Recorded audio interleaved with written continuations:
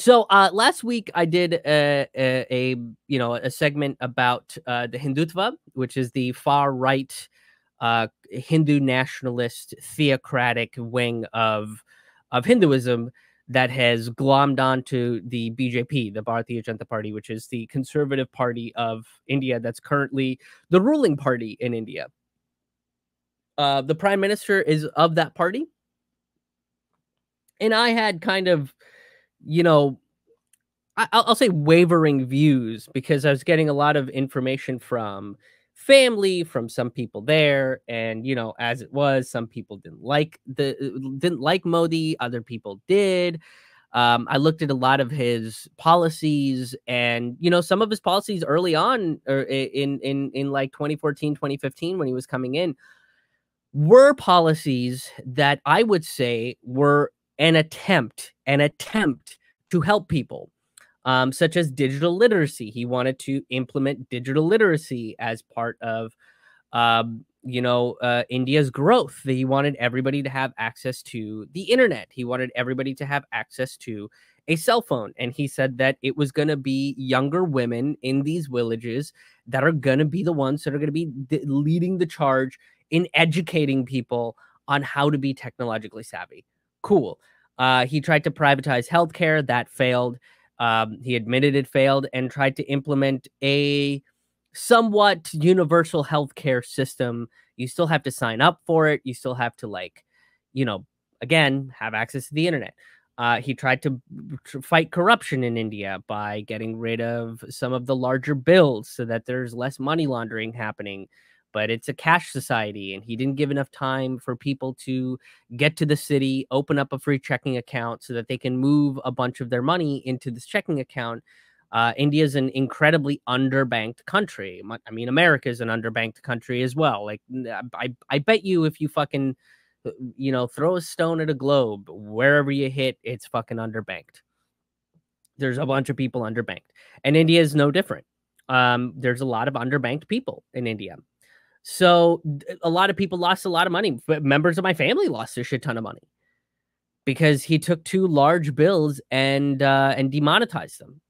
And he said these are no longer valid, right? Like, which is also crazy, like that governments have that ability, that they can just kind of, like, tomorrow if somebody was like, yep, $20 bills no longer fucking valid, like how many fucking people across America would be screwed?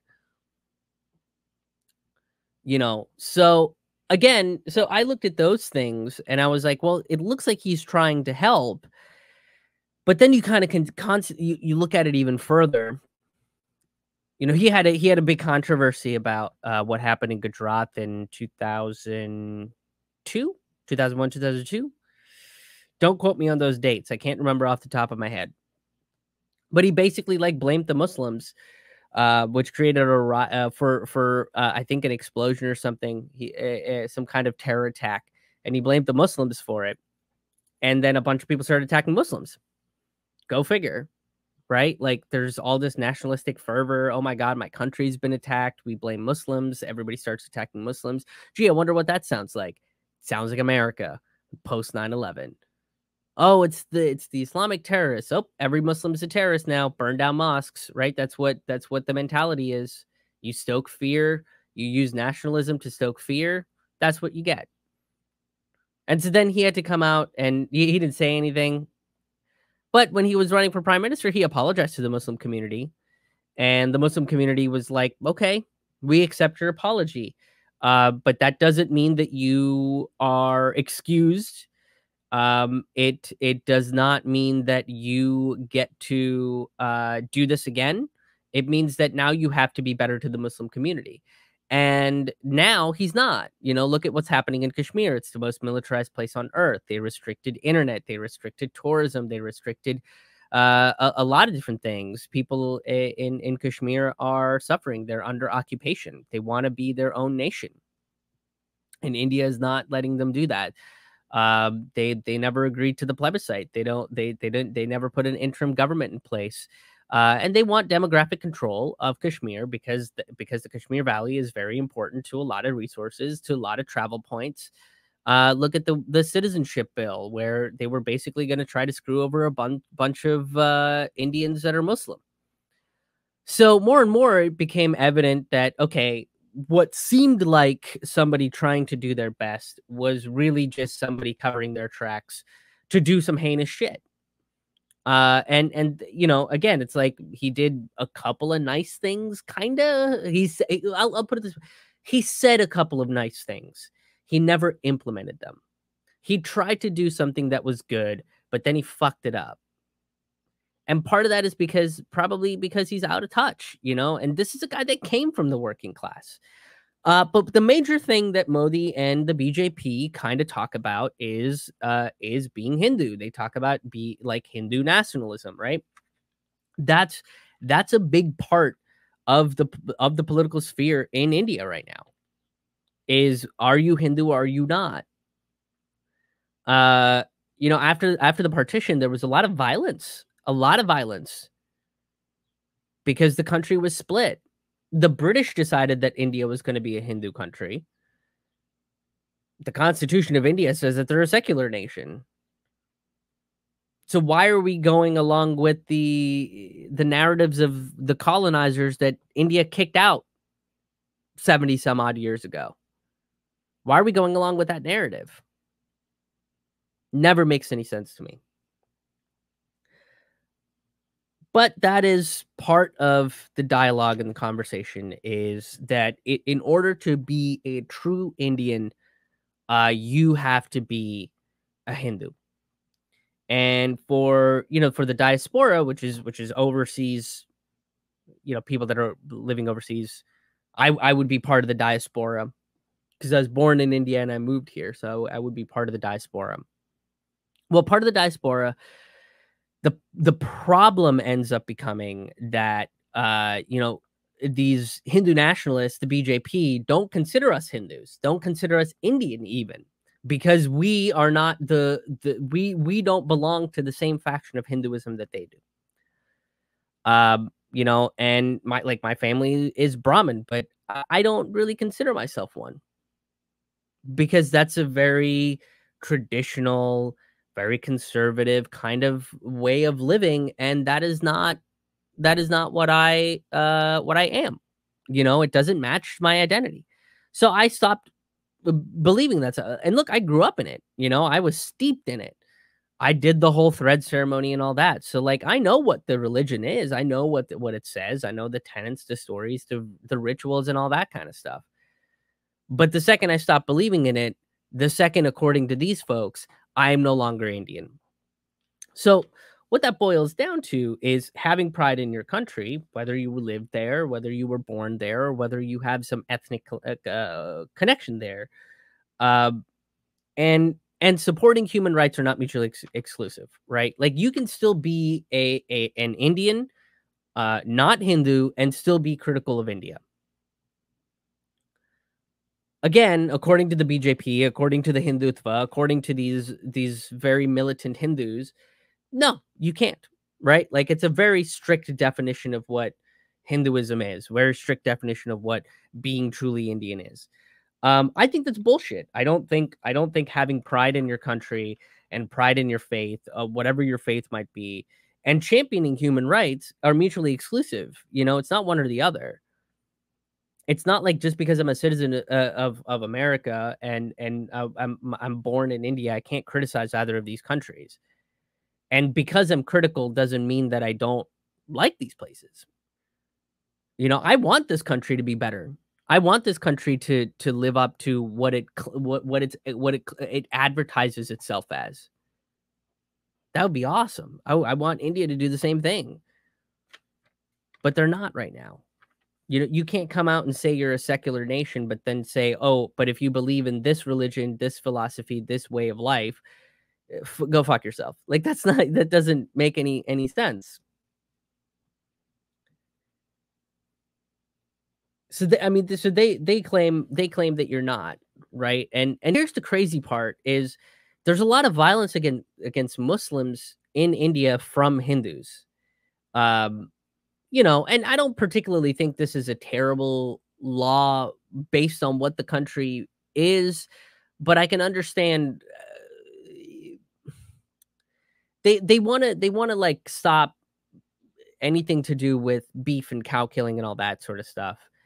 And I understand that, but you can't make that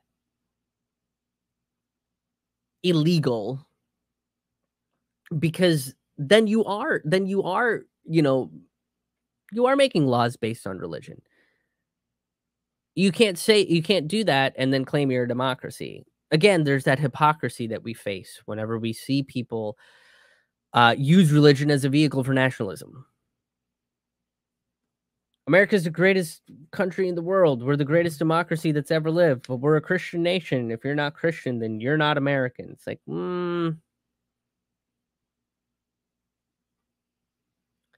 there's no violence in most of these religions, right? Most of these religions don't talk about violence. And if they do, it's in defending yourself from an outside aggressor. The Sikhs are an incredibly peaceful people. Their philosophy is to help people that need help. They are people that I've seen go out of the way to help people that need help. That's what they do. But they often get confused for Muslims because of the beard and the turban and all that. But then, because they carry a sword and people associate violence with Islam. And so they go, oh, you're carrying a sword, so you must be violent. No, that sword is for defense. Because within the Sikh philosophy, if you are attacked, then you have the right to defend yourself. But you, as a human being, don't have the right to take life one way or the other. That's not something that we can do, that according to their, and I agree with that too. I don't think it's up to me to decide to extinguish life of any kind. For fuck's sake, I had a meltdown because I ran over a possum on the highway. I didn't slow down fast enough, and I heard it roll under my car, and I kind of freaked out. I think Ron Placone, I was on the road. I opened for Ron Placone. So I drove and he helped cover gas, and we split a bunch of stuff.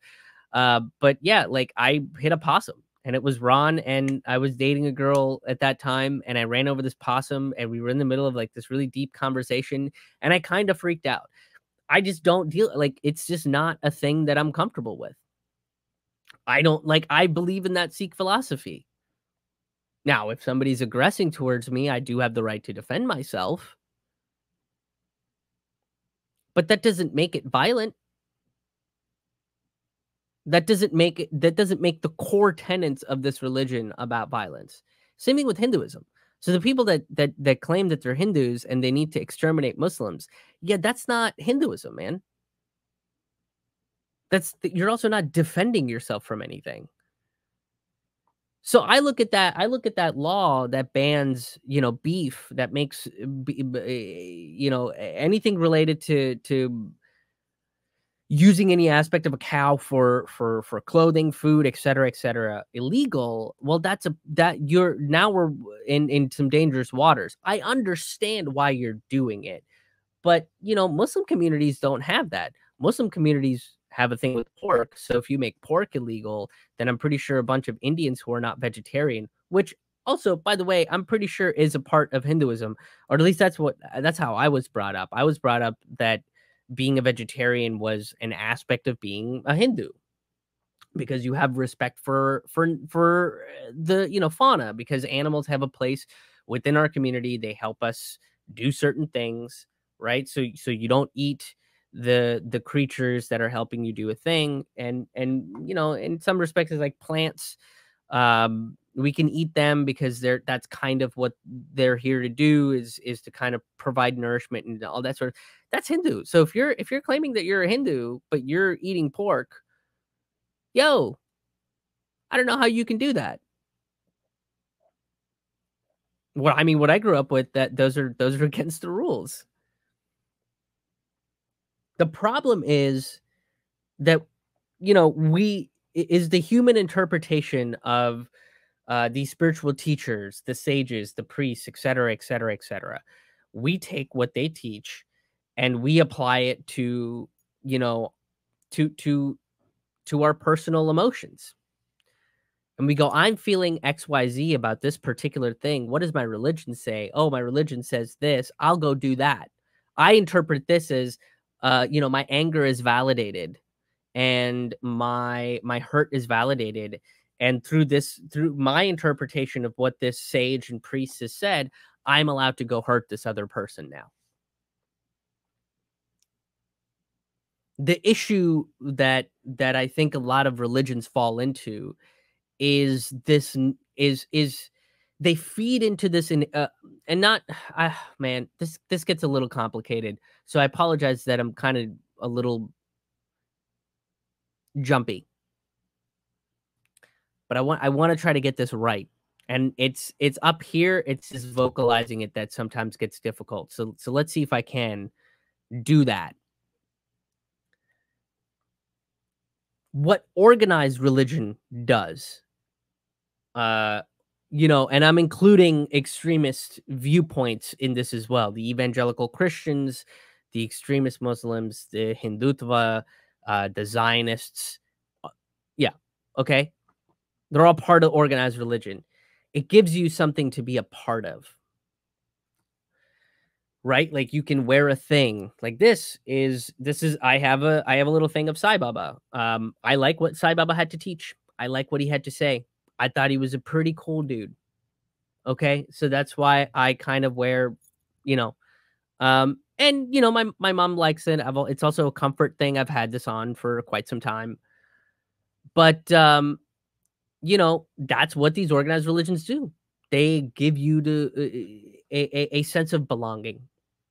And they take that sense of belonging, and through that organization, they exploit it for profit, for ostracization of another group of people. So they exploit it. That's what they do. They love doing it. It's the thing that organized religion does best. And how do they exploit it is, again, most of these religions, if you really look at them, if you really read what they say, right, the core aspect of it.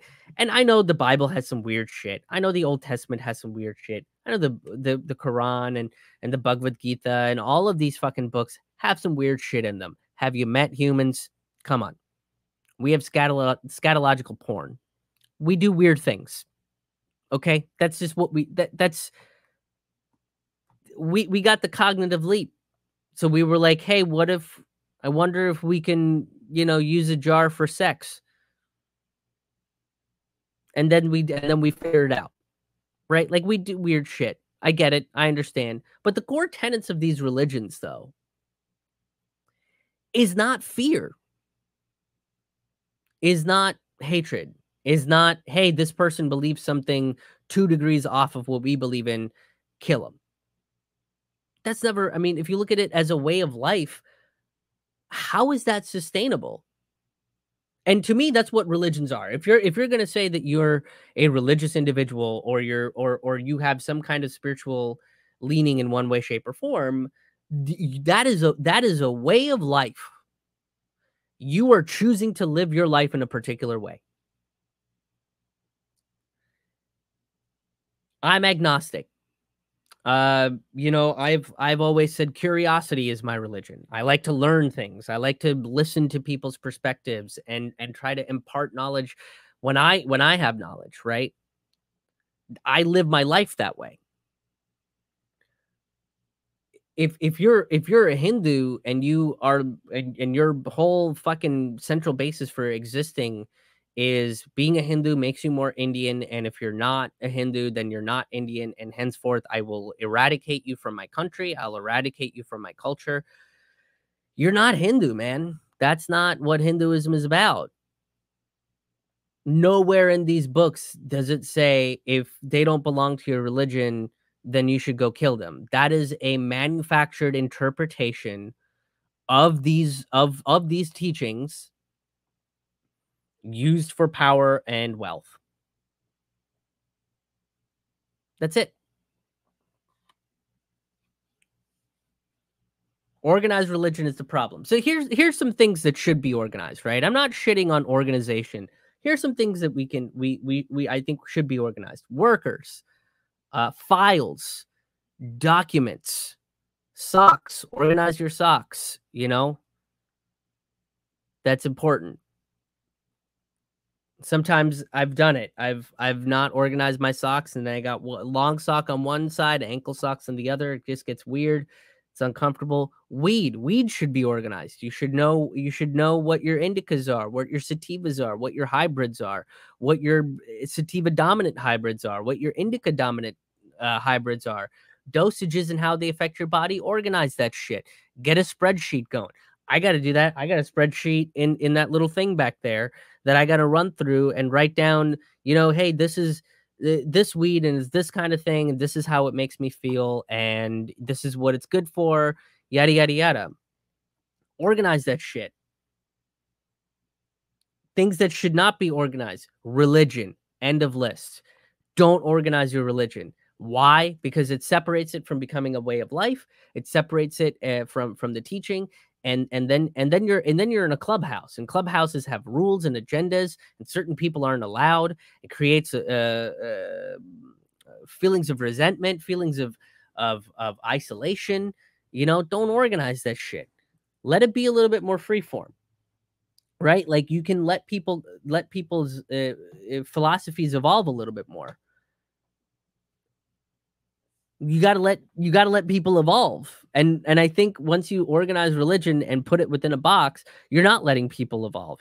You're keeping people within a certain point of tradition, and you're keeping people within a certain point of definition. So when the Hindutva comes out and says, well, if you're not Hindu, then you're not truly Indian. Well, that's a whole load of crock of shit.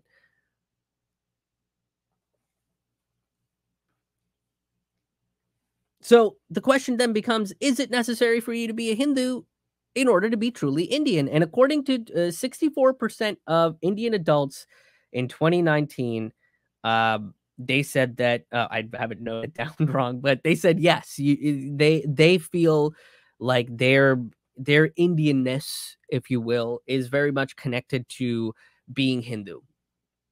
I disagree with that because being Indian is not about a religion. That is a part of the world that you are from. There's aspects of culture, and there's a history and all the stuff that comes with being a Hindu, and that's in your blood. That's in your DNA. Religion really doesn't have anything to do. It can be a part of it, but it's not the defining factor of it. The same Pew Research that found that 64% of Indian adults said that in order for them to feel like they're Hindu or truly Indian, they need to be Hindu. That same research found that people said respecting other religions is just as crucial to being truly Hindu. So how can that be? So how can the Hindutva come out and say that they're truly Indian because they are the most Hindu of all Hindus? And if it's also true that it's crucial for you to respect other people's religion in order to be Indian, but then at the same time you're disparaging Muslims and in some instances Christians and Catholics that live in that country too, and treat them as secondhand citizens, how can you truly be Indian at that point? Some discrepancies in that situation.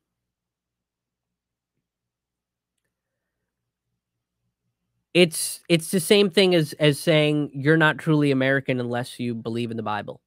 You're not truly, a Jew. Well, I guess in terms of Israel, it's like you're not really a Jew unless you believe in Israel. Like that's just a whole other fucking clusterfuck of things that I've talked about several times.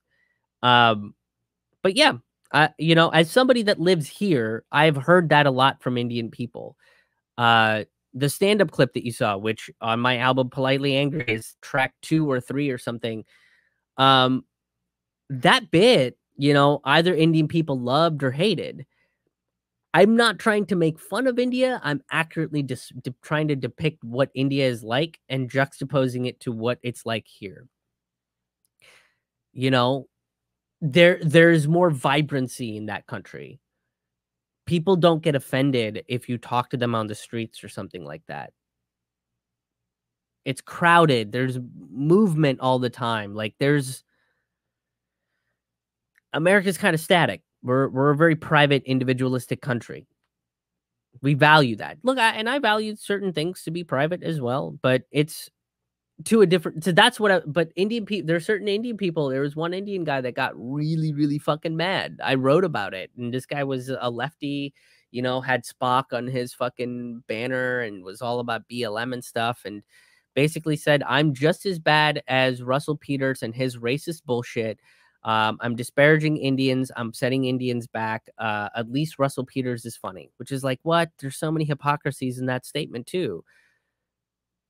But other Indians have claimed that I'm not Indian because I grew up here and I'm not Hindu anymore. So, talking about this stuff is kind of important because I can't be the only one that feels that way. All right. I'm going to look at your comments. Ba-dum-bum.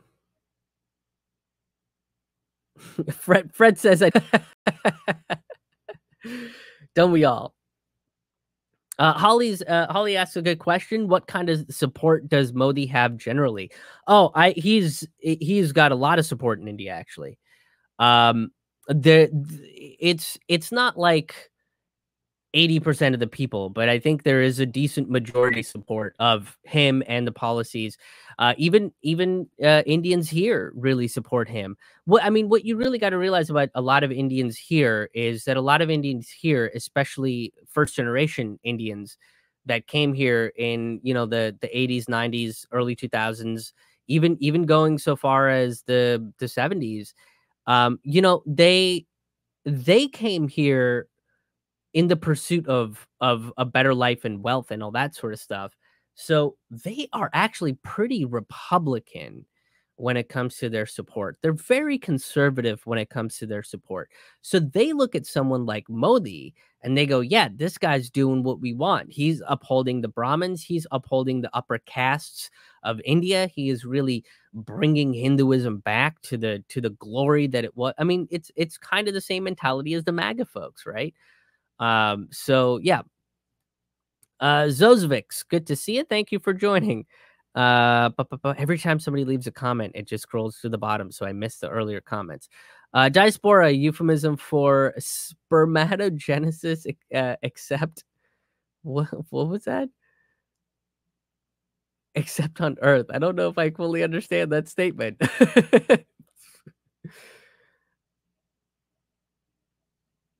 Zozvik says, I don't even like dressing up. T-shirts and shorts, good enough for me. No jewelry, not even a watch. I'm very selective about my jewelry, but I will say this. I do miss wearing my watch.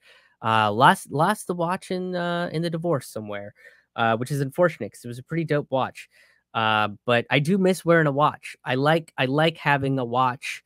Rings, I'm pretty ambivalent on. I don't really care. This I've had on for quite some time. And like I said, my mom believes in Hinduism pretty regularly, pretty heavily, I should say. So, this is something that's kind of important for her. And, I at this point, I've just had something around my neck for so damn long. It's like it's like a part of me at this point, like I need to have it on. Hamza points out that Alex Jones is going to join Rockfin next week. Oh man, that's going to be interesting. That's going to be kind of weird. Zizovic says, I don't like how it feels. It's like I totally get that. Yeah, I have earrings and they have to be pretty small in order for me to wear them. I don't like big gaudy jewelry. That stuff bothers me a whole lot. Even like the wedding band that I got was like a simple, it's just got to be real simple. I like minimalist stuff. So yeah, I don't like wearing too much jewelry. Zozovic also says Sam Harris and his map of the world and where you live and how that determines your religion, like 99% of the time, is a very good map to show people when they are lost in religion and the worser aspects of it. That's interesting. I'll have to check that out. I'm not a huge Sam Harris guy.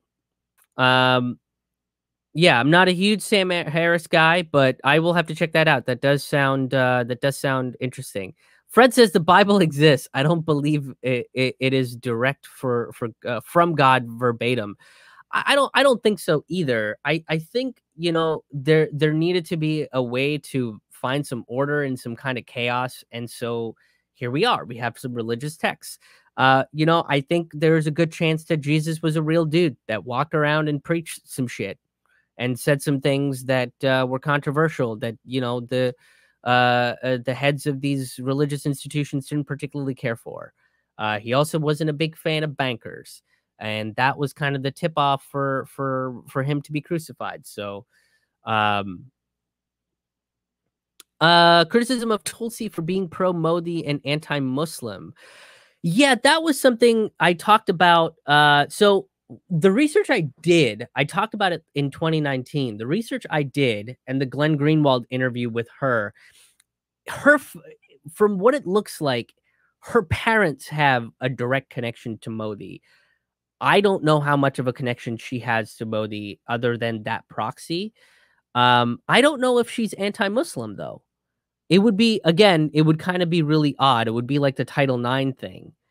If she came out and said some anti-Muslim stuff, I believe that it would be very odd for her to say that, because she is so much like, um, you know, hey, we have to embrace other religions. We have to learn from them. We have to, you know, accept each other for our differences. So if she has said anything anti-Muslim, I'm not aware of it. You know, but if you have a clip or something like that, you know, please do let me know, and I will look into that, because that is that'd be kind of fucked up. That'd be kind of fucked up. Yeah, it would definitely throw me for a loop. Zuzovic says, saw you on Slow News Day. Yeah, I've started co-hosting on Action for Assange. Um, every other Tuesday, I will be co-hosting with them, which is very exciting. Shane asks a question: do you follow Vandana Shiva? She's another one of my favorite Indian people. Yes, I do. She's fantastic. She's actually a wealth of knowledge. When I did my, I did a video on why organic food is so expensive, and went into some of the stuff that Monsanto was doing and how Monsanto was affecting India. She's a wealth of knowledge when it comes to that sort of stuff. So if you guys haven't checked out Dr. Vandana Shiva, I would very much recommend you check that out.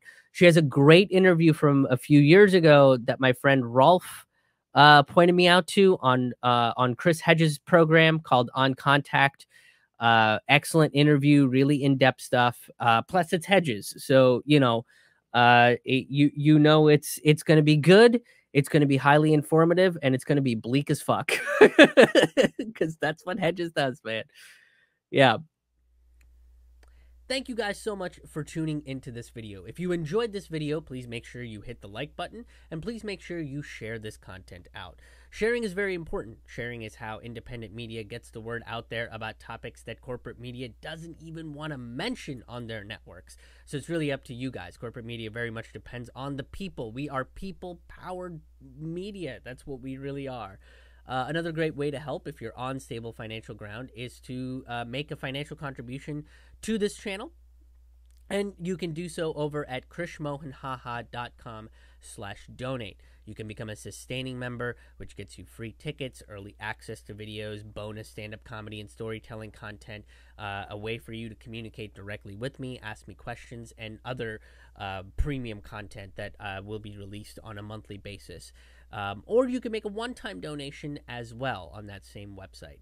I also have various stand-up comedy albums. I have about 6 comedy albums out right now that are available on my website at krishmohanhaha.com. And most of them, if you get them off of Bandcamp, are available for $1 or a pay what you want pricing.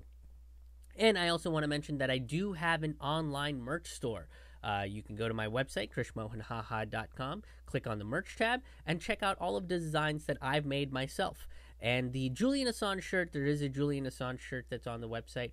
All the profit from the Julian Assange designs will be going to pro-Assange activists such as Action for Assange, Kevin Gostola, Richard Medhurst, folks that are covering and talking about Assange. So I'm going to be making donations to them. It'll be 100% of the profits I make off of that shirt. Thank you again for tuning in. Thank you again to all the people that have made contributions to the show, that regularly check out my content, that have subscribed to my channels. I very, very much appreciate it, and you guys help keep this this train moving. So I very much appreciate that. Until the next video, we'll see you on the road. See you guys.